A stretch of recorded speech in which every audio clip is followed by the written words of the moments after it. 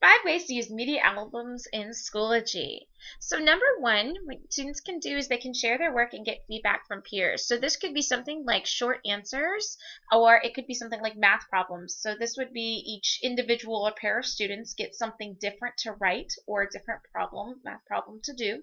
And then they can simply just take their pictures with their phones, or if you have iPads in the classroom, and they can post them. And then students are going to be able to comment underneath as well to give feedback. You can give feedback, parameters and expectations. So it's a good handy way to do feedback. Another way to do this is to activate prior knowledge. So if you are history, science, English, if you're an art teacher or a music teacher and you're about to go and look at a certain time period, a certain genre, you can post pictures from the eras and have students do different things with these pictures. So one thing that I like to do first is what you noticed in the photo, and then they go back and they start drawing inferences in the photos. So they can go through, this would be my example of how I would do this for Roll of Thunder, Hear My Cry, which is set in 1930s Mississippi, which deals with both segregation, Jim Crow era laws, as well as the Depression and the Dust Bowl. So this would be a great way, instead of me lecturing students about what the Dust Bowl was, is having students actually looking at this and probably at the beginning thinking it's water or thinking it's mud, and then discovering it's dust.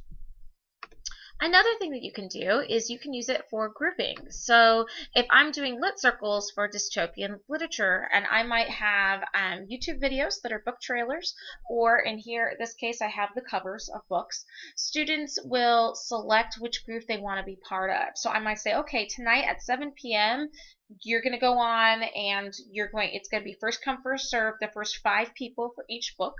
And then students can go on and they can, preferably with a book trailer, go ahead and then write their name. And another way to do this is if you're grouping with different types of topics or different types of projects, you can go and do it where it is where it's an image that shows that, and then it's all time stamped, so you can see who's going to be part of what group. Another thing that you can do is you can also make sure you are recording all your anchor charts. So you make all these beautiful anchor charts and they're on your walls and they're there for students to use. But what do you do when your students are at home and they're needing that information? If you have a single media album that is something for students to reference throughout the year of all the anchor charts on your walls, this could be something that would be very helpful and powerful for students even when they are at home or they're sick or they're doing homework or what have you.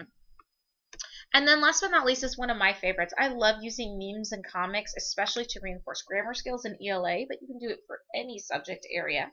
And what you can do is you can have it where students are posting their own images, coming in, maybe making their own memes, drawing their own comics, or you can also create a compilation of those memes and comics, and then underneath students can explain. So the Stop Clubbing Baby Seals, why is this the image for this text?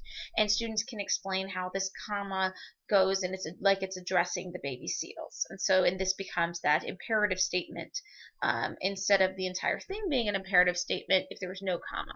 So students can go in, and it's just a little bit where you can do humor, you can do extra credit, but you can also do these things as warm-ups, you can do them as closure activities, and you can also have it where eventually you'll take some of these and put them down maybe on the test. Just another way of kind of injecting humor and keeping things entertaining for students, especially if you make the students do the hard work of creating the memes or finding the comics. So that's just right there. So 5 quick ways that you can use media albums in Schoology, and let me know if you have more ideas by posting them in the comments.